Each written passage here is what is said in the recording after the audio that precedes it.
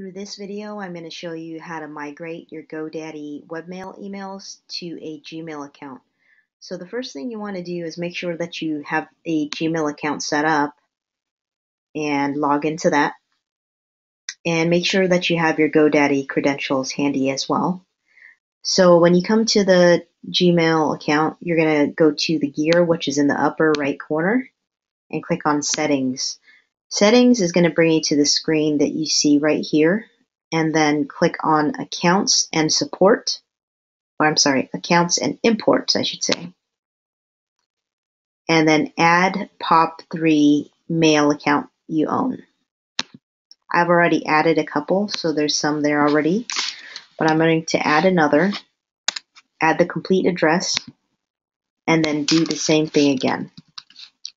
In the username section, add the complete address and then the password. And the POP server should be pop.secureserver.net. And if you want to have a SSL or secure connection, then select 995. I like to leave a copy of the retrieved message on the server, so I'm going to do that. And always use secure SSL connection. And I want to make sure that I know where these emails are coming from because I have multiple emails transferring into here. So I'm going to label incoming messages by the email address name. Once I've added the account, another box is going to pop up and talk about SMTP.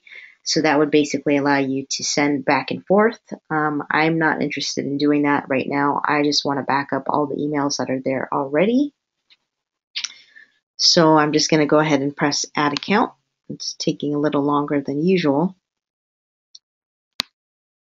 So once you've done that, it'll ask you if you want to be able to send mail as whatever the email account you set is. You can go ahead and do that if you want, or you can say no. And I just press Next Step. And like I said earlier, it's going to want you to set up SMTP. I'm not going to do that right now.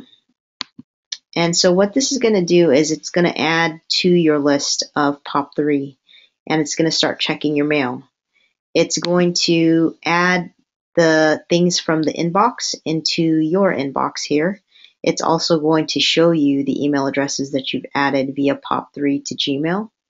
One thing I want to point out too is if you log into your regular Google Mail account, the online account, it's only going to transfer the things that are in your inbox. So what that means is that anything that are in additional folders that you have on the site are not going to transfer over unless you click on those, select all, and move them to the inbox. So once you've done that, that's how you know it'll complete the transfer over. So you'll just have to keep on doing this until you get all of your emails out of these folders and into your inbox. Now, if you want to check on this, you can just go ahead and see in the inbox if the messages are transferring properly because it's labeled by the email address that you transferred. Secondary thing you can do is you can go to the gear in the upper right, Settings, and then again go to Accounts and Import, and it'll tell you the status of what it's doing. So for example, the first one here that I've imported, it says that 200 emails have been fetched and there's 1,348 remaining. So it'll continue to keep you informed on how much progress that you've made. And that is how you import your Google Webmail emails to a Gmail account.